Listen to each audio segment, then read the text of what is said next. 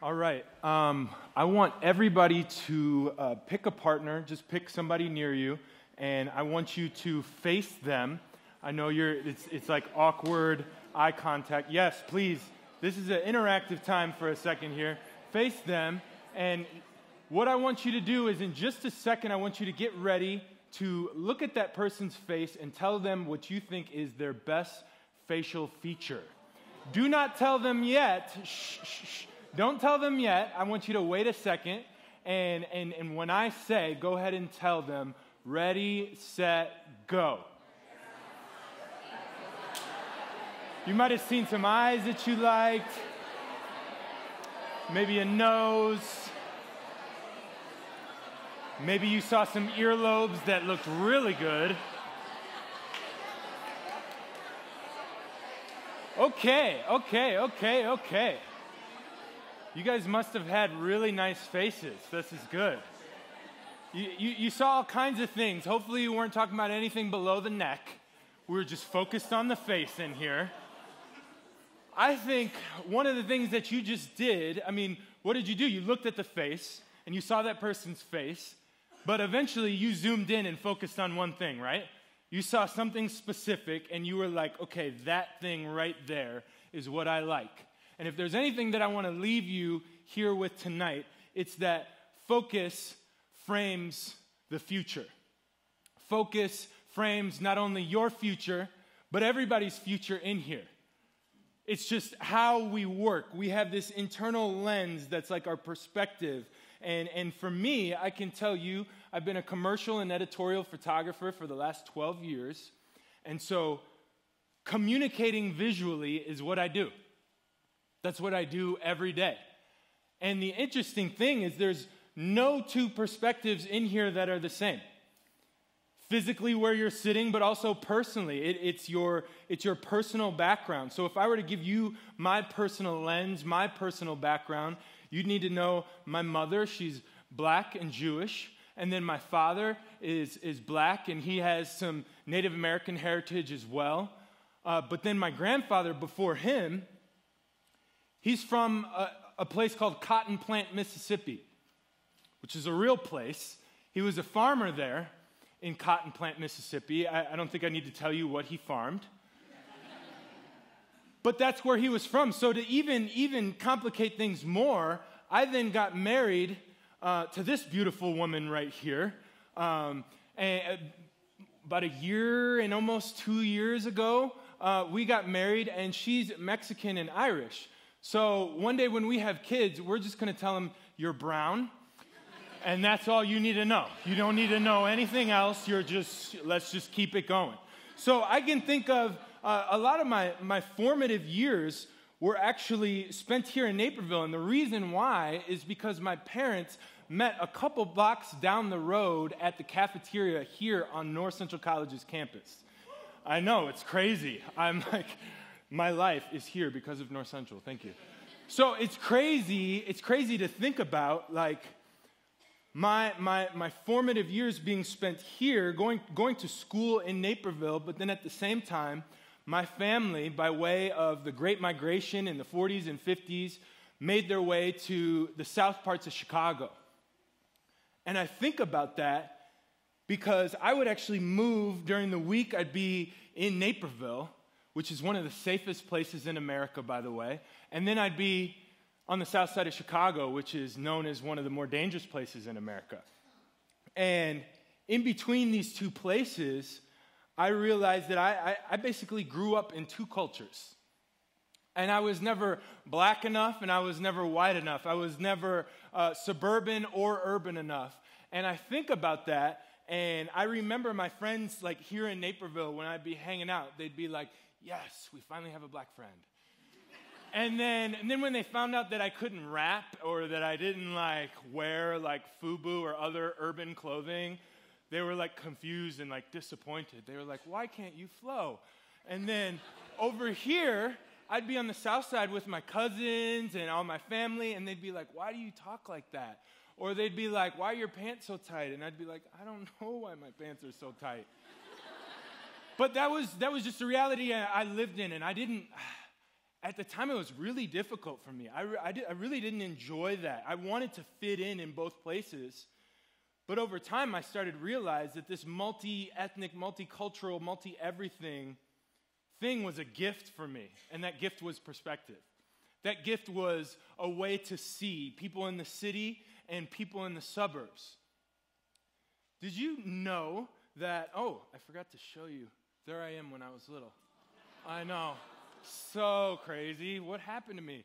So I just think about growing up and then getting to this point where I'm using my perspective.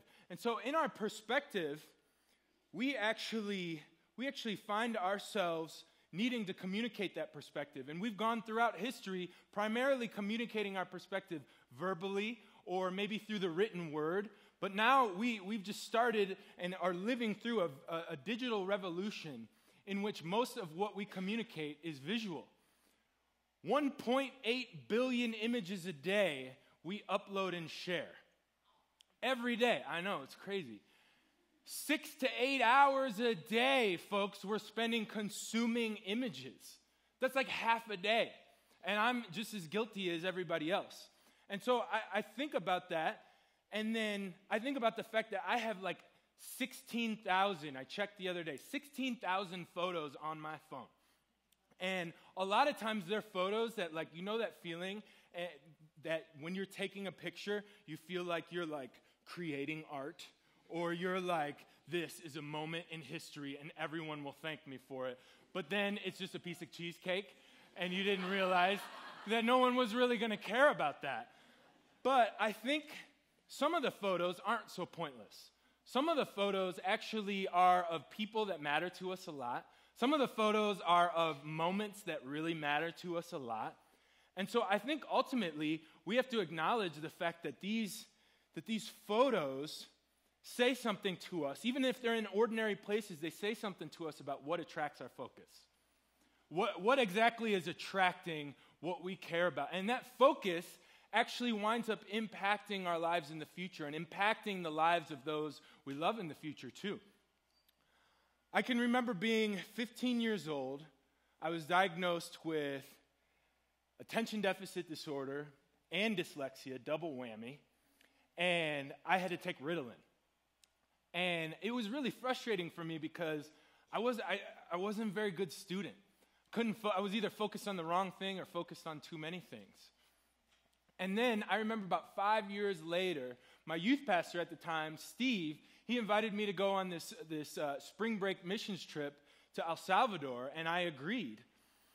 And my job on that trip was to document the trip and help us remember what happened. Wasn't a photographer. They was just like, here's a camera, make sure you don't screw it up. And so for the next 2 weeks, I'm just looking through a lens.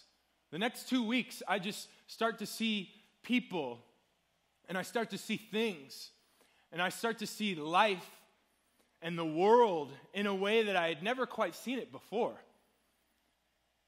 And it was something that just started to come alive for me. Archbishop Timothy Dolan said, we hold in our heart the spark of the divine, and it was that spark that I started to see in people's lives.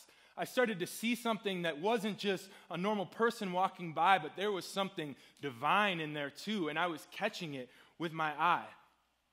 The discipline of focus started to become the framework for my calling. This focus thing started to be a vehicle that drove me past ADD and past dyslexia, and then all of a sudden I found myself actually standing on the steps of my calling. People eventually started letting me take portraits of them here and there, and then after that I started to get a few publications and a few just local editorial jobs here and there. And then before I knew it, I found that, I always thought that lady looked like a DJ. Before I knew it, it was like my life was starting to be taken along this ride by the focus that had happened. She could see herself in the lens, and so that's why she made that face. But all of a sudden, photography started to take me all over the world. And it wasn't because there was anything so special about me. It was because this focus thing started to literally frame my future. I went from doing small publications to eventually doing larger national campaigns, and then at some point I was doing global campaigns as well. And it was crazy because I went from this kid who needed to be medicated for his inability to focus to this photographer who all of a sudden had photos up in Times Square.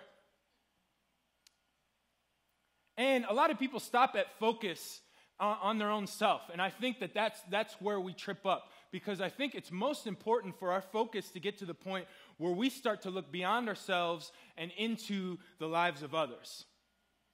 I'll give you an example. There's a lady named Sally Hazelgrove on the south side of Chicago who has started a youth program who teaches boys 8 to 18 boxing. And as they're learning boxing, they learn discipline and they learn life lessons and how to get along with one another. But this program actually has a 90% success rate at kids who've had a criminal background, that helping them never be arrested again. Just because of the way that they can come to a place like this and all of a sudden belong and all of a sudden realize that they have a connection. And this wouldn't be possible unless somebody invited them into something more than an after-school program, but instead a space where focus could start to frame their future. I think about this, and I always remember this quote. Bill Withers said, "Men crave dignity like water." And in this space, you see boys being dignified, being made worth something. I always think of my grandmother. When I was 8 years old, God rest her soul, I remember she told me, "I can't wait to be at your college graduation." And then I remember when I was in high school and struggling with my disability, she actually said, "I can't wait to be at your college graduation."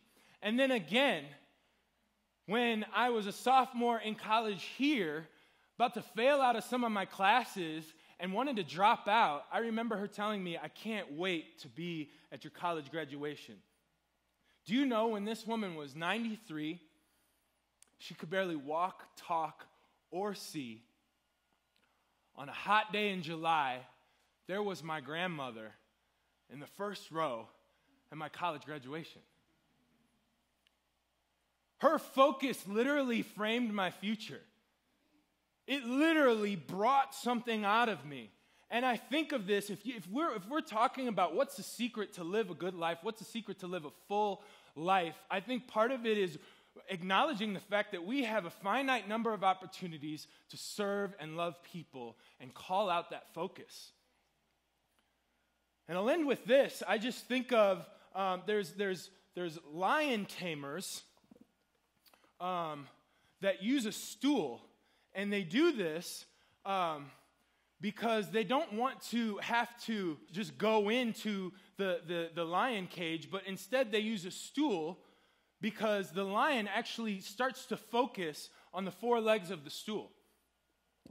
And as the lion's focusing on these four legs, all of a sudden, its focus becomes fragmented, its attention starts to go all over the place. They have a whip and they have a gun, but the best tool that they have is their stool. And this lion that is strong and capable all of a sudden goes from being a mighty animal to being paralyzed. And I just wonder, do we have anybody who's like a lion who's being tamed in here today? Do we have anybody who, from that 1.8 billion images, has found themselves paralyzed, who otherwise would be mighty, otherwise would be strong, otherwise would be powerful, otherwise would have something to say to somebody to focus their life, but instead has been drowned out? You live among communities, cities, and most importantly, people that don't know their purpose. And I think part of our job, just like we did earlier today, is to look somebody in the eye and decide to focus and call out their future. Thank you.